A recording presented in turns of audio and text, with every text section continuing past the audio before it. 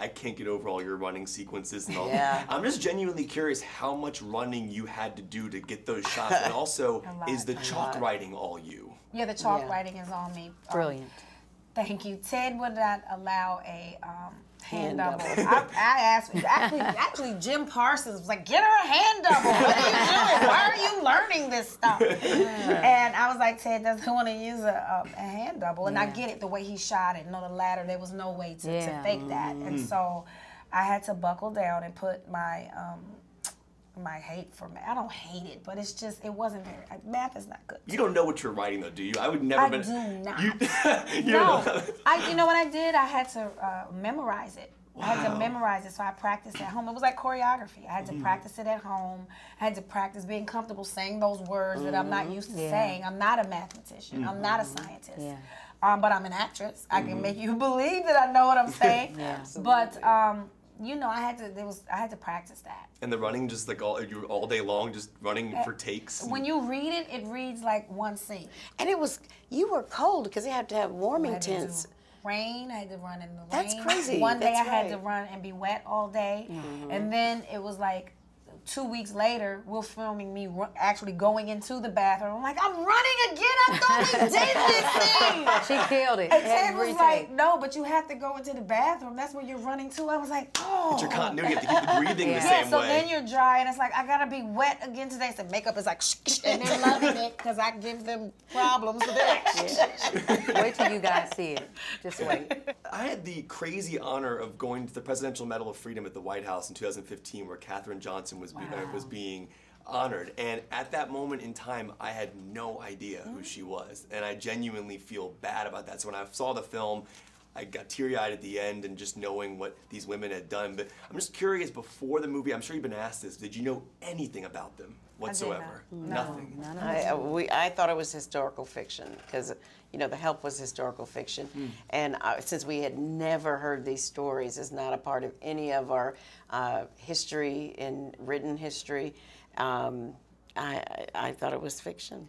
Well, by the time I got the script, Ted had already told me that, you know, this is a true story, and the first thing I wanted to know was, is Katherine still alive? And he was like, absolutely, she's very much alive. And once the ink dried on my contract, I had to go meet her.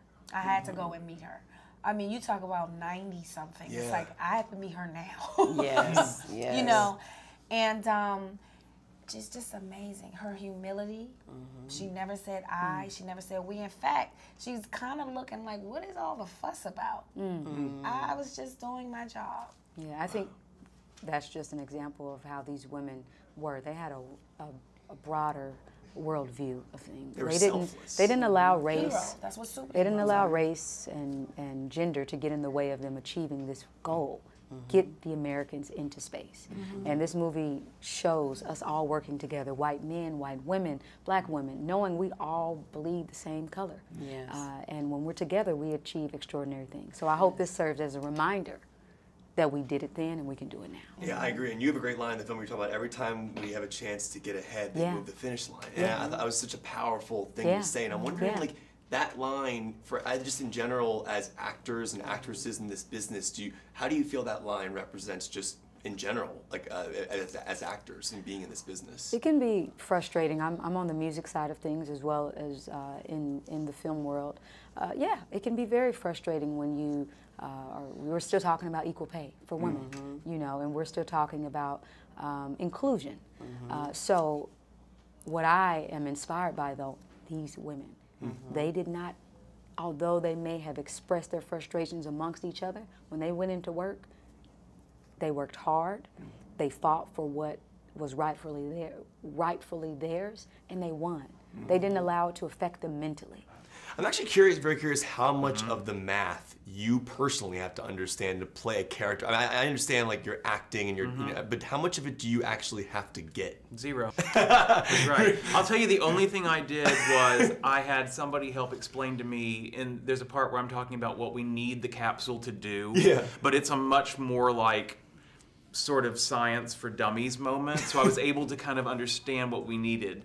But once a number comes into the equation, as it were, I'm gone. You know, I've been watching you all my life, Mr. Costner, and to be across from you is an honor. And you've made so many important films, and you've directed so many great films as well. And you know, this is a film to me that I'm just so happy that I've been able to see, that I'm able to be a part of, and talk to you guys about it.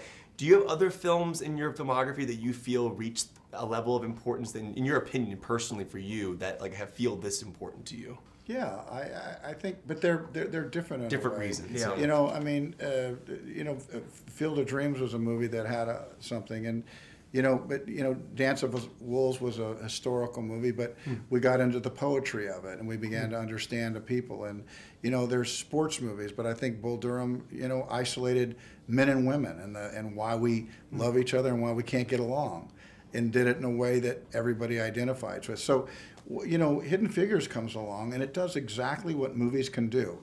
We don't see it coming. We're in the dark, and we go, you're thrilled. It's set against the civil rights movement. It's set against women being oppressed in the workplace, and we walk out, and we're kind of thrilled. You know, we see a little 8-year-old girl just blow a room away. You know, she goes up to the chalkboard. She's touched. She's gifted. And shame on us if we don't let the touched and gifted people in our society get to the top.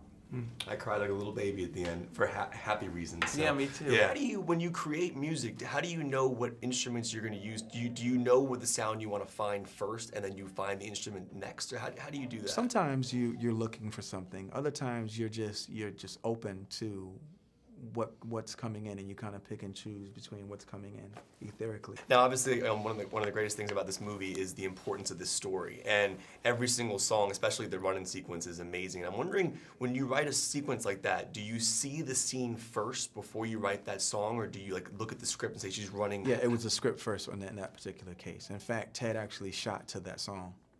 Like edited it to that song and He everything. shot to the song. Can you explain what that means? That song was playing when they were shooting that scene.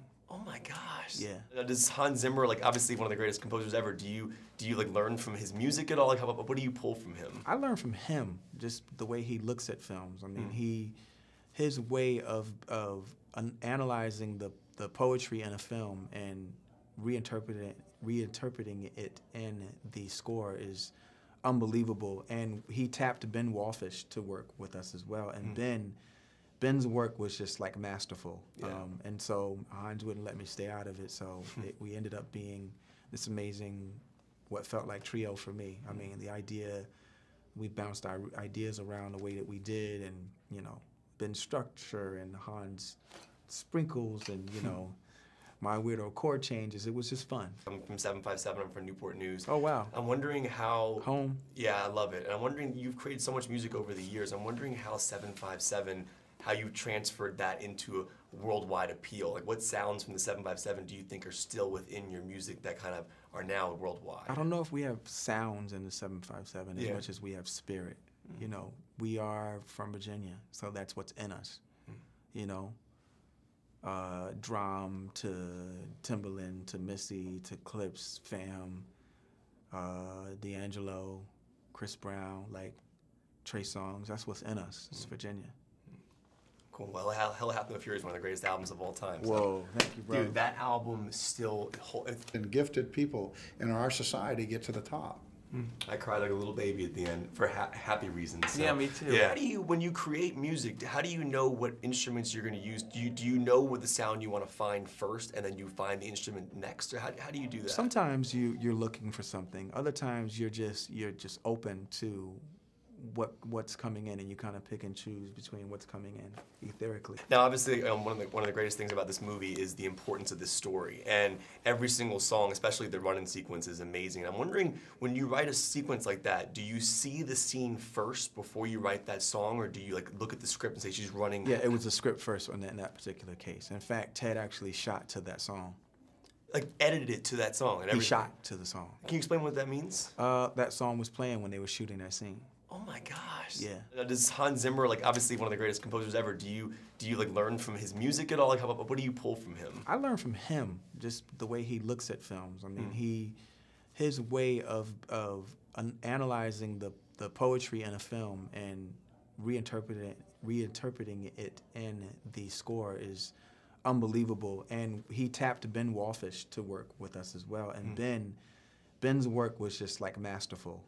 And so Hines wouldn't let me stay out of it. So we ended up being this amazing, what felt like trio for me. I mean, the idea, we bounced our ideas around the way that we did, and That's what super. They didn't allow race and gender to get in the way of them achieving this goal. Get the Americans into space. And this movie shows us all working together, white men, white women, black women, knowing we all bleed the same color. Yes. And when we're together, we achieve extraordinary things. So I hope this serves as a reminder that we did it then and we can do it now. Yeah, I agree. And you have a great line in the film where you talk about every time we have a chance to get ahead, they move the finish line. And I thought that was such a powerful thing to say. And I'm wondering, like, that line for just in general as actors and actresses in this business, how do you feel that line represents just in general, like as actors and being in this business? It can be frustrating. I'm on the music side of things as well as in the film world. Yeah, it can be very frustrating when you we're still talking about equal pay for women, and we're still talking about inclusion. So what I am inspired by, though, these women, they did not, although they may have expressed their frustrations amongst each other, when they went into work, they worked hard, they fought for what was rightfully theirs, and they won. They didn't allow it to affect them mentally. I'm actually curious, very curious, how much of the math you personally have to understand to play a character. I mean, I understand like you're acting and you're, but how much of it do you actually have to get? Zero. That's right. I'll tell you, the only thing I did was I had somebody help explain to me, and there's a part where I'm talking about what we need the capsule to do. Yeah. But it's a much more like sort of science for dummies moment, so I was able to kind of understand what we needed. But once a number comes into the equation, as it were, I'm gone. I've been watching you all my life, Mr. Costner, and to be across from you is an honor. And you've made so many important films, and you've directed so many great films as well. And this is a film to me that I'm just so happy that I've been able to see, that I'm able to be a part of, and talk to you guys about it. Do you have other films in your filmography that you feel reached a level of importance, in your opinion, personally for you, that feel this important to you? Yeah, I think, but they're different. Different reasons. Yeah. I mean, Field of Dreams was a movie that had something, and Dance of Wolves was a historical movie, but we got into the poetry of it, and we began to understand the people. And there's sports movies, but I think Bull Durham, isolated men and women, and why we love each other and why we can't get along, and did it in a way that everybody identifies with. So, Hidden Figures comes along, and it does exactly what movies can do. We don't see it coming. We're in the dark, and we go, you're thrilled. It's set against the civil rights movement. It's set against women being oppressed in the workplace, and we walk out, and we're kind of thrilled. We see a little 8-year-old girl just blow a room away. She goes up to the chalkboard. She's touched. She's gifted. And shame on us if we don't let the touch take. And you're dry, and it's like, I gotta be wet again today. So makeup is like, and they're loving it because I give them problems with it. Wait till you guys see it. Just wait. I had the crazy honor of going to the Presidential Medal of Freedom at the White House in 2015, where Katherine Johnson was being honored. And at that moment in time, I had no idea who she was. And I genuinely feel bad about that. So when I saw the film, I got teary-eyed at the end, and just knowing what these women had done. But I'm just curious, before the movie, I'm sure you've been asked this, did you know anything about them whatsoever? Nothing. I thought it was historical fiction, because The Help was historical fiction. And since we had never heard these stories, it's not a part of any of our history, in written history, I thought it was fiction. Yeah. Well, by the time I got the script, Ted had already told me that this is a true story, and the first thing I wanted to know was, is Katherine still alive? And he was like, absolutely, she's very much alive. And once the ink dried on my contract, I had to go meet her. I had to go and meet her. I mean, you talk about 90-something. Yeah. It's like, I have to meet her now. Yes, yes. And she's just amazing. Her humility. She never said I. She never said we. In fact, she's kind of looking like, what is all the fuss about? I was just doing my job. Yeah, I think that's just an example of how these women were. They had a broader worldview of things. They were didn't. selfless. They didn't allow race. I can't get over all your running sequences and all Yeah. that. I'm just genuinely curious how much running you had to do to get those shots. And also, is the chalk writing all you? Yeah, the chalk writing is on me. Brilliant. Thank you. Ted would not allow a hand double. double. I asked, actually, Jim Parsons was like, get her a hand double. What are you doing? Why are you learning this stuff? And I was like, Ted doesn't want to use a hand double. And I get it, the way he shot it. The ladder, there was no way to fake that. And so I had to buckle down and put my my hate for math. I don't hate it, but it's just, it wasn't very, math is not good. You don't know what you're writing though, do you? I would never. I do not. You No, know. you know what I did? I had to memorize it. I had to memorize it, so I practiced at home. It was like choreography. I had to practice it at home. I had to practice being comfortable saying those words that I'm not used to saying. I'm not a mathematician. I'm not a scientist. Yeah. But I'm an actress. I can make you believe that I know what I'm saying.